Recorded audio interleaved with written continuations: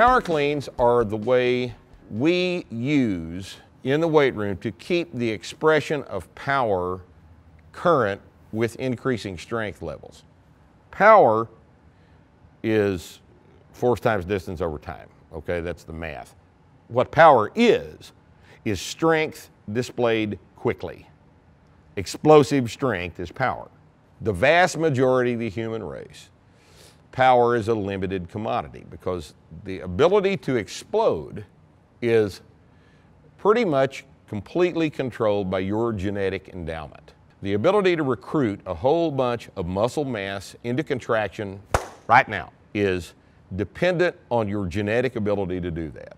It can't be trained more than 15 or 20%, if that. If you're not explosive genetically, I can't make you explosively. More important, nobody else can either, okay?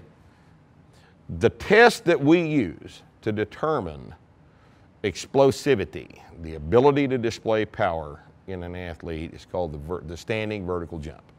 And the standing vertical jump test is where you reach up as high as you can reach to measure your upreached hand, and then you, on a vertec, on a device called a vertec, we have one outside, you jump up in the air and tap as high up on a selection of veins that are coming out from the side of the mast as you can. And what it measures then is the distance between your upraised hand and the distance that that same upraised hand came up off of the ground. Now, during the jump, a standing vertical jump is not the same thing as jumping up on a box.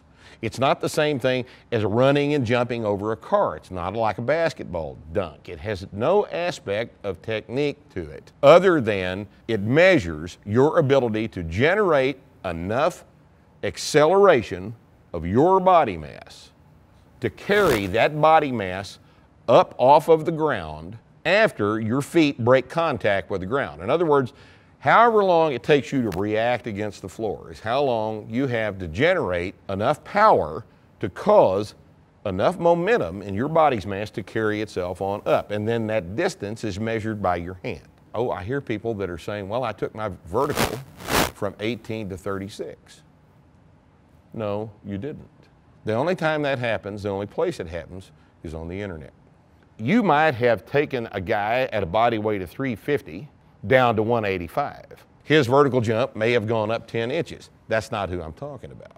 I'm talking about you. What your standing vertical jump is, whatever it is right now, after 3 years of the best strength and conditioning program that's ever been devised, it might go up 2 inches, maybe.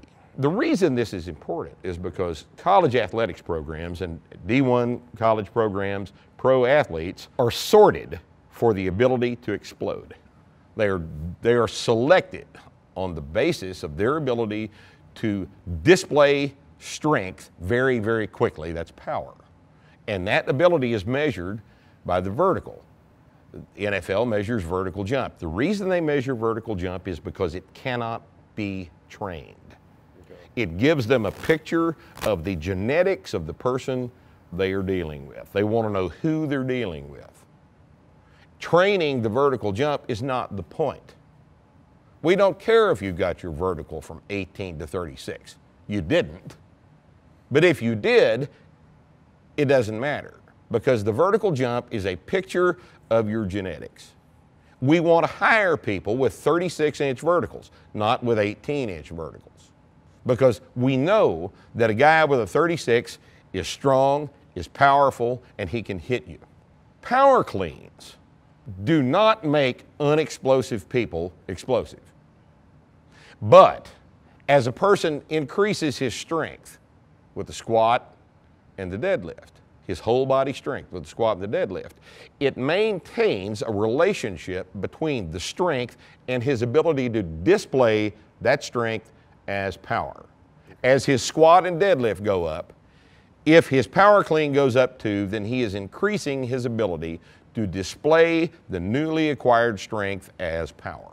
Someone with a 22-inch vertical like me could get their deadlift up to 633, but still only have a 275 power clean, okay? That's not who we want to hire for the D1 program. That's not a pro athlete ratio. The more explosive you are, the higher a percentage of your strength you can display as power.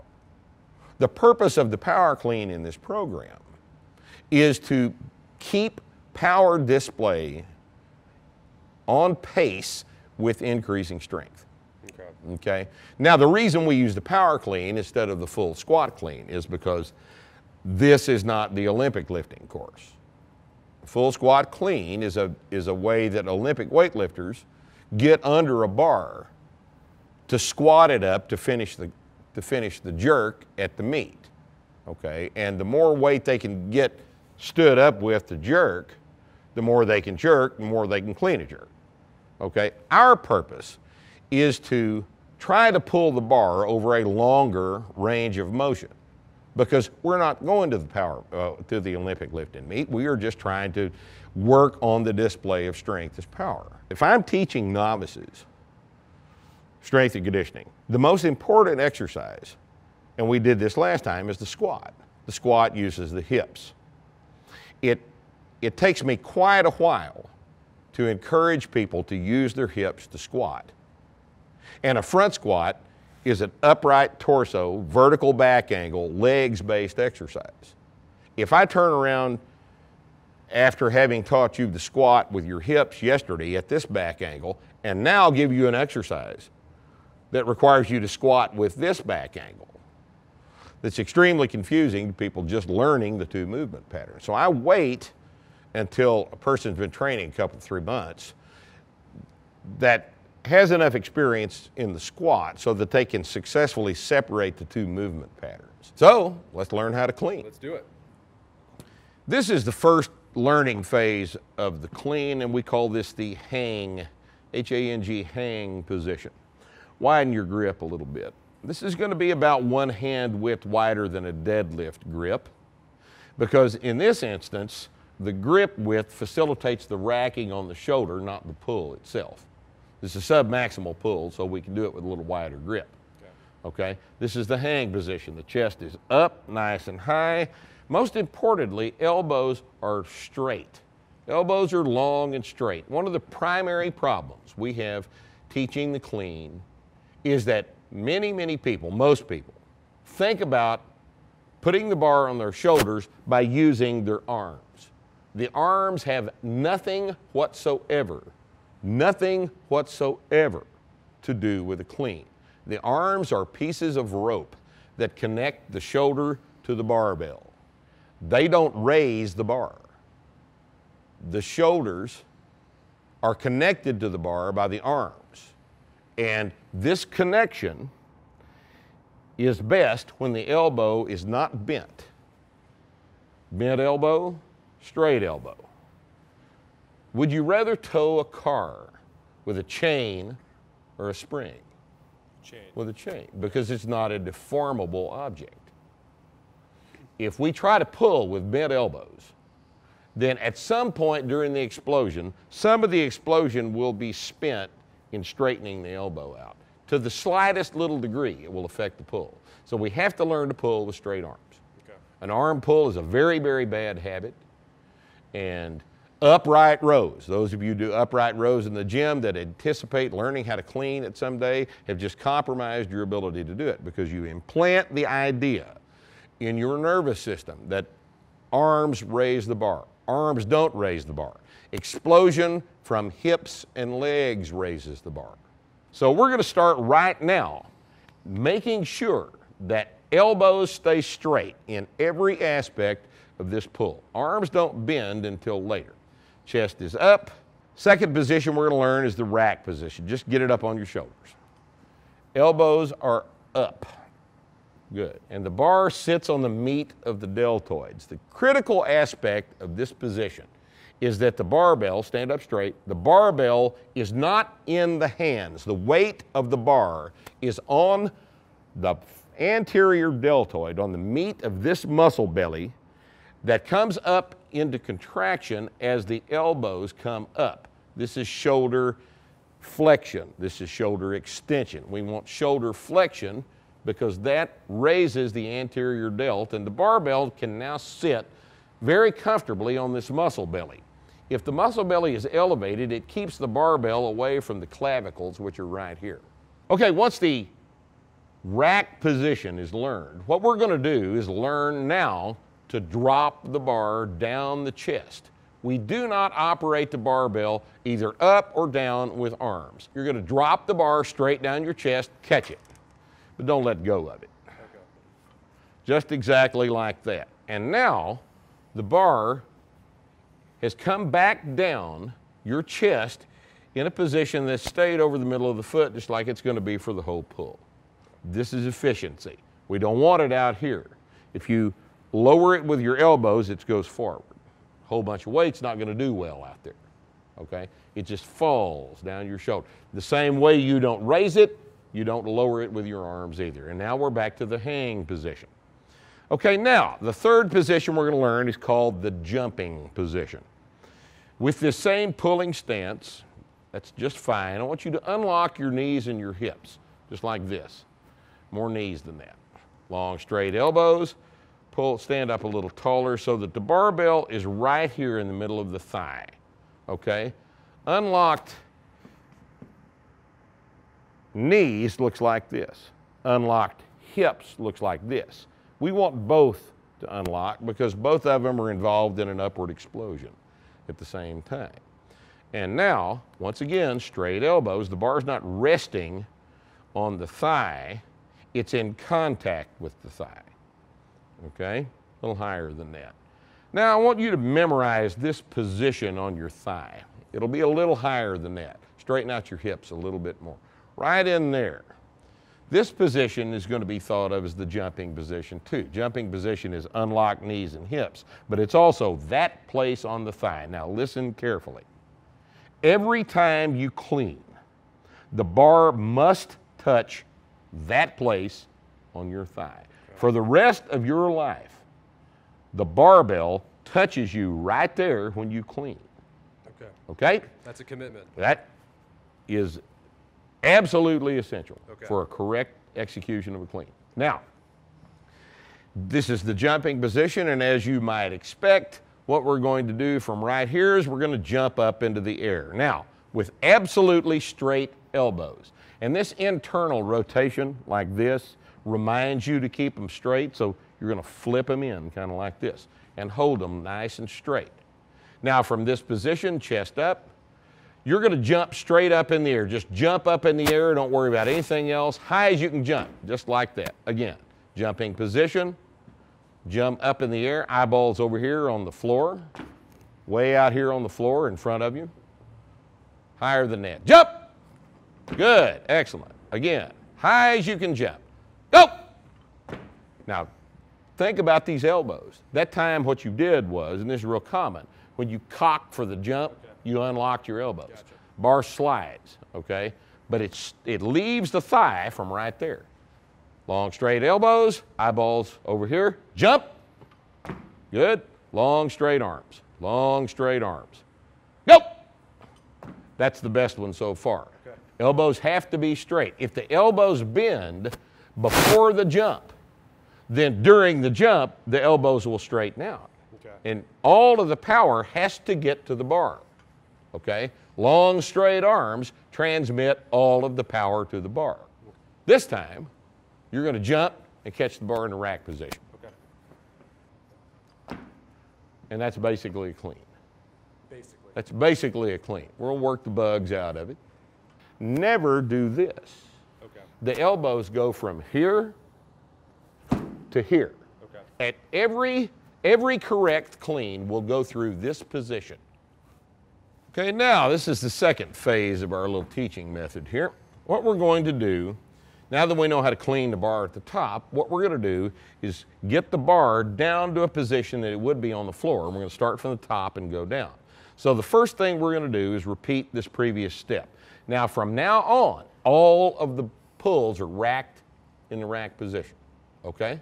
So jumping position, eyeballs over there, go! Good, just like that. We're going to start the hard part. We're going to drop the bar down to a position just below the patella, just below the patella. And then from that position in which we will be in deadlift mechanics. Shoulders will be out over the bar. Slowly, we're going to drag the bar back up the leg until it touches that place on your thigh that you have identified as the jumping position. Okay. Now, that jumping position on the thigh is like a trigger sticking out of your thigh. The second you make contact with it, you explode. Okay? There's no pause there. Okay. So you're going to slowly. Now later, when we're doing the full clean, later on, the clean will have to be accelerated off the floor. But right now we're going to go slowly because we have to measure this position on the thigh. Okay. Stay out over the bar, slide the bar down. Good. Shoulders are back, chest is up, chest is up. A little lower than that, tiny bit lower, out over the bar. That's a pretty good position. Now slowly. That's good. That's good. Arms are straight at the pull. That's exactly how it has to be. Bent elbows slow everything down. The fastest way to move your arm is with your arm floppy. At no point do you ever say to yourself this, okay? This is one of the primary problems I have with USA Weightlifting's method of teaching because they insert this step. If you insert this step into the teaching method, you're teaching an arm pull. It slows the thing down. We want to reduce this method to the fewest number of steps possible. Now, what we're going to do, that we know how to pull it from below the knee, we're going to go down on the shin to the point where the bar would be, where plates on it. Okay. 45 centimeter plate has the bar about 7.5 inches off the ground. Okay, so you're going to slide the bar down the leg. Stays in contact on the way down, on the way up. A little lower than that. That's about where it would be. Now, again, slowly pull the bar. Good, just exactly like that. Okay, now, this is the last phase of this movement. Now we got some weight on the bar. We're going to go through these same 3 steps, but this time we're only going to do each one time. Okay. Make it count. Okay. Make it count. Deadlift the bar to the hang. Clean grip. Just like that. Now, chest is up, jumping position, long straight elbows, jump and catch. Up. Good. Now it's heavier. What do you got to do? I don't know. Jump harder. Okay. Right? Hang position, hang position. Now, this time, just below the knees. Okay. Same position. Shoulders are forward, hips are back, out over the bar. Slowly. Yep. Just exactly like that. Good. And now, this last one, using your hook grip, reach down, touch the floor with the plates, come back up slowly. Okay. Clean the bar. Reach down, touch the floor. Good control of the position. Come back up. Good. Good elbows that time. Excellent. Catch it. Set it on the ground. Good. Now, as a general rule, Brett, if you jump forward during the clean, you touched too low. Okay. All right? You see why that would be? Yeah. Look at my back angle versus this. If I jump here, I'm going to go up. If I jump here, I'm going to go forward. Okay. So make sure that you wait on the jumping position high up on the thigh. If you're jumping forward, you need to measure a higher place on the thigh to jump from. Chest up. Just exactly right. That's excellent. Coming off the floor a little bit faster, hit the thigh. Just like that. Good. Just exactly like that. This is why we do it slow at first. Because we have to burn in that movement pattern so that it's always there. The same movement pattern is always there. If the movement pattern is burned in very thoroughly, you can do it faster and still do all aspects of the movement pattern. Just exactly like that. That's the timing. Good. Now speed it up just a hair, just a tiny little bit while still focusing on elbows. Wait, rotate your elbows in. There's your cue, see? There's your reminder. Just like that. Good, good, good. High reps on a thing like this may be fashionable, might be an excellent way to get gassed or thrashed or murdered or Wrecked. Wrecked. Wrecked. Uh, Another one, yeah. Killed, gutted, eviscerated, skinned alive by the exercise, okay? But they're also an extremely good way to practice doing bad technique and to never learn how to do the exercise really, really correctly. Remember, practice is for sport-specific stuff. If the sport is football, you practice football. You practice tennis. You practice Olympic weightlifting. Training is for developing strength. Okay, if you can't perform it precisely and accurately due to the way you set the workout up, then you're not practicing. You're practicing doing it wrong, Okay. is what you're doing.